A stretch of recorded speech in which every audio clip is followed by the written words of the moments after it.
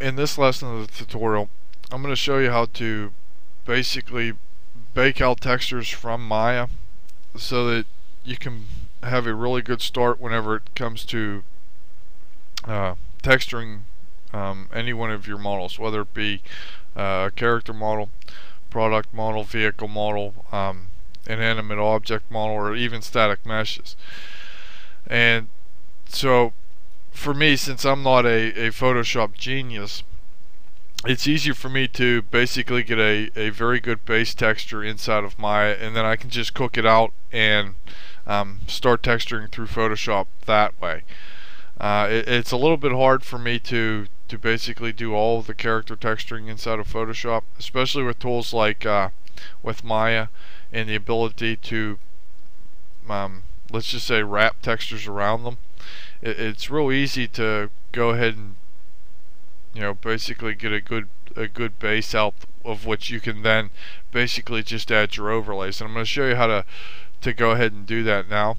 So as you can see, we have our pants mesh here, which is fairly low in terms of geometric structure, and I'm simply just going to go ahead and grab a texture here, which is from Google. I'll go ahead and open our hypershade here, and this just takes a little bit of time. Go ahead and bring this over, and as you can see, I'm using Maya 2011, and pretty much you can do this in all Maya versions. The earliest one being, from what I used, was 2008, and I'm just going to keep the focus here on the bottom by simply clicking this Show Bottom Tabs Only button. Go ahead and move this over here. I'll just middle click and drag onto the model and make sure that it's getting applied, and hitting 6 on the keyboard. And I'll go ahead and bring in our denim texture here. And it's real important. I'm going to go ahead and set our project to any one of these will be fine, but I'm just going to go ahead and use a previous projects folder here. So I'll go ahead and drag the denim texture onto our Lambert there. And as you can see, it's going to show up inside of Maya's viewport here. And this is, right off the bat, this is just going to be too low in terms of repeating pattern. That sort of doesn't look like jeans. It sort of looks more like a corduroy texture. And so basically all I'm going to do is just turn off the filter type here, because if I bake that out with the filter type on, it's basically going to blur the texture. So I want to make sure that I turn that off, and then we'll go over to the Place 2D texture node, and I want to turn on the mirror U and the mirror V. This way it mirrors it in directions, so it's going to be a tileable texture. And I'll just go up and say maybe 8 is probably, yeah, that's probably going to be too high. So we'll go down here to 2 and 2. It's probably too low, so let's go to 3 and 3, and that looks pretty good. And you want to try to stay somewhat low.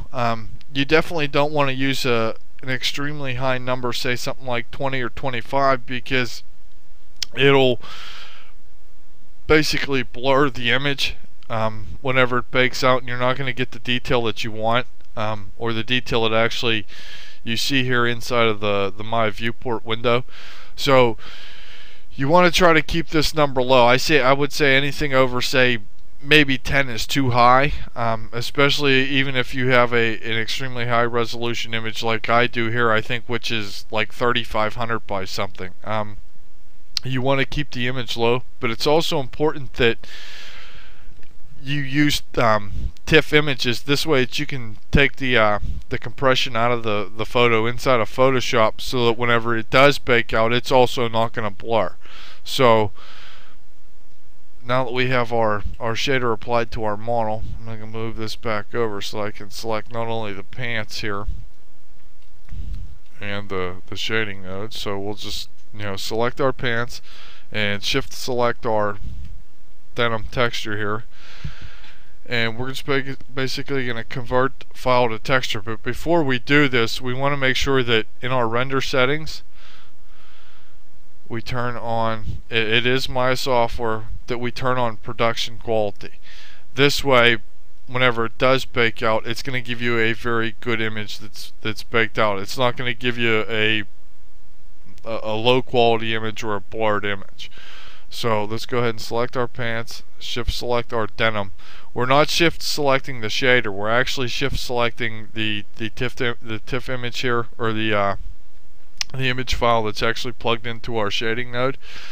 And then we'll come up to edit, convert file to texture, and these are pretty much all the default settings except for the size on the X and Y resolution.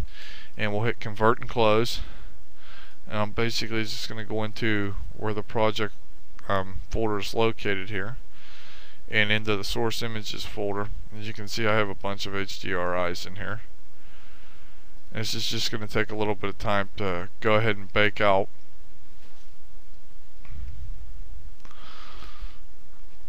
And as you can see, it's baked out there. Now it's just finding where it is here, right there, and you can see that it bakes out a very good image in terms of detail. And this would actually be easier to basically texture with, because your pants are already textured and they're gonna render, it's gonna render out, and in some cases inside of Photoshop it's gonna sort of be hard to, let's say, place those textures properly so that you get the layout that you want, especially for me. I do find it a lot easier to basically bake out bases inside of Maya, because it just makes it easier for myself to go ahead and texture characters or whatever it is that I'm actually texturing. So if you use Maya to bake out your textures, it's just going to make your, the overall end result easier for you to go ahead and texture your characters.